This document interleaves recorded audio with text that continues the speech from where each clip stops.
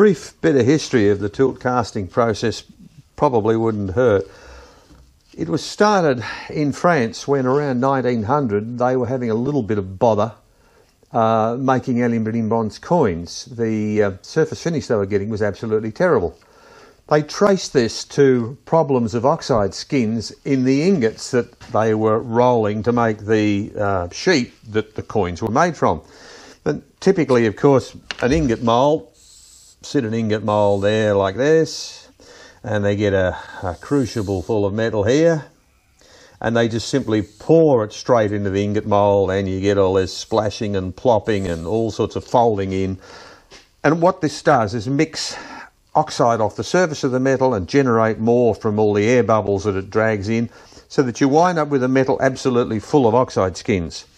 Now, when they tried to roll these ingots, half the time bits of the ingot would go this way and bits that way, and even if it didn't, there was enough of this film in the eventual sheet they rolled to mar the surface of the coins, and these films go right through the metal. Now, a bloke called D'Urville came along, and he was a bit smarter than the average foundryman, and he decided that he'd do it differently. He set his crucible up like this, full of his molten bronze. Then he stuck an ingot mould up here, over the top of it.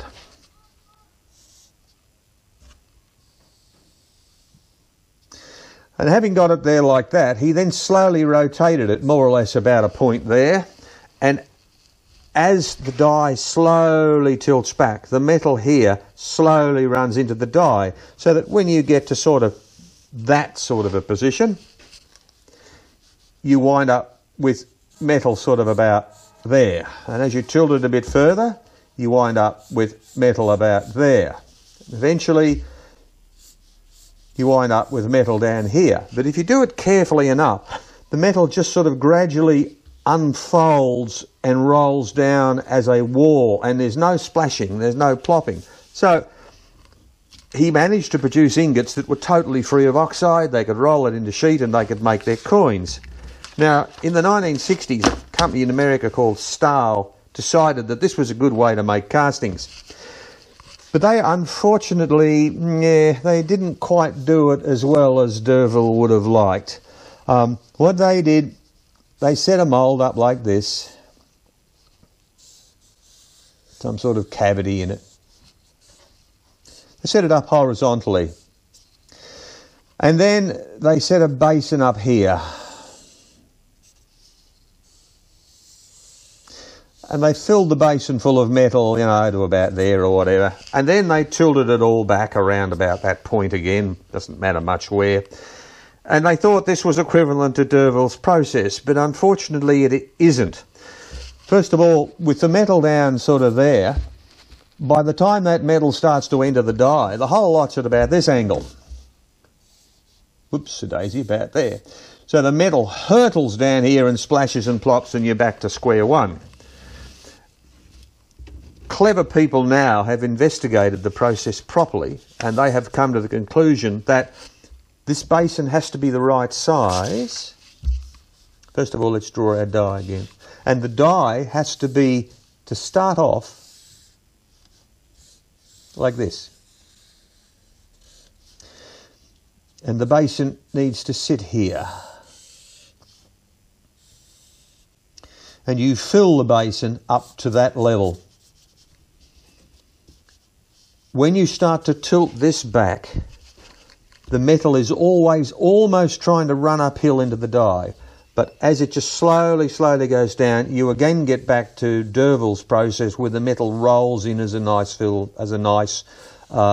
wall, if you like, and there's no splashing, there's no entraining of the oxide film. And if you do this correctly, you wind up with an extremely good casting. Unfortunately, most people don't do it correctly. They tend to do it this horrible way, and they do get, as a result, quite unreliable results, sometimes good, sometimes bad. And unfortunately, the machines that are commercially built to hold the dies and the basin and all that sort of stuff and do the tilting, many of them, most of the ones I've seen in fact, don't allow the die to start there. It can't start anywhere beyond horizontal, and that is just wrong. So very, very wrong. And if you look on YouTube, you'll see tilt casting machines, and sure enough, they always start there, sometimes even back there, to make things vastly worse. But it needs to start there. The basin needs to be the right size, and it needs to be filled up here. Now I'll move the camera and I'll show you my little setup for doing this.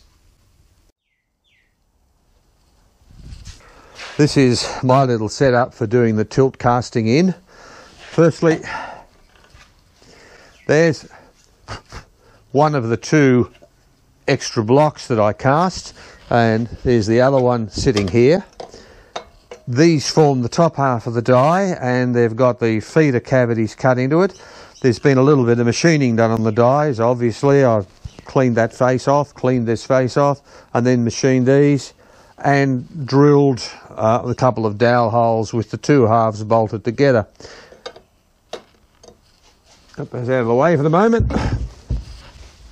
And here is the die block itself that we made. You can see the two cavities. It's had a little bit of machining done on it. The top here has been machined.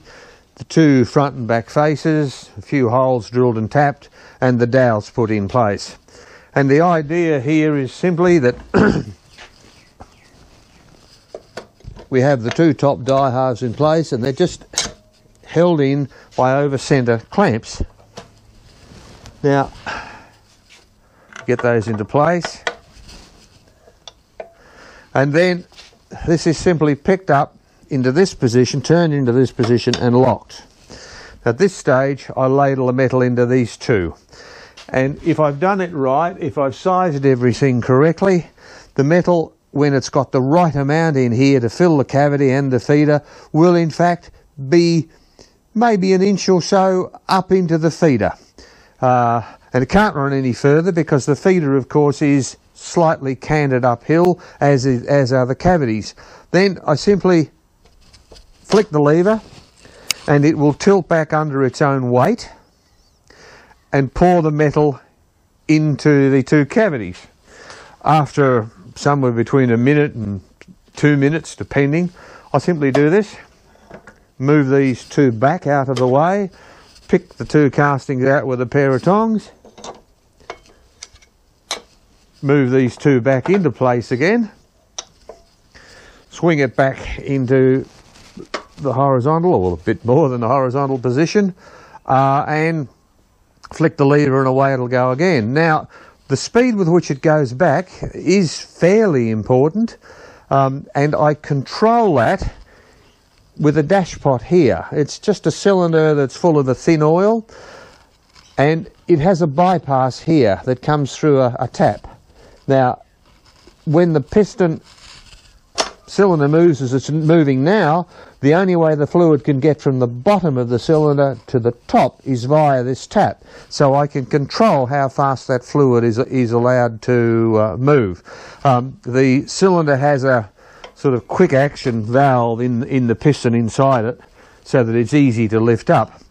Now, I can also control the speed by adding weight here, so that the weight will cause it to tip back quicker, and I can also control it by altering the viscosity of the fluid in the cylinder. I can thin it down with kerosene or WD-40 or something, just to make it a bit thinner. Now, the machine itself was just built out of whatever I had to hand at the time. 2.5 inch by 1.25 inch steel square, welded together, and with a bit of angle iron as the main support for the die in here. Bit of angle iron in here, and some fairly crude pivots. Very, very easy to build.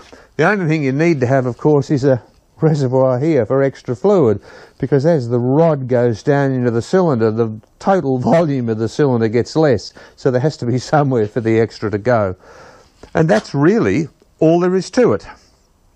The only thing that is perhaps notable is that these feeder cavities here have been coated with a a refractory in order to give them some insulation and to slow the solidification down in these. The cavity, of course, will be sprayed up with dye sprays just before I use it, and we will see all that happen shortly, I guess. But it's a piece of cake.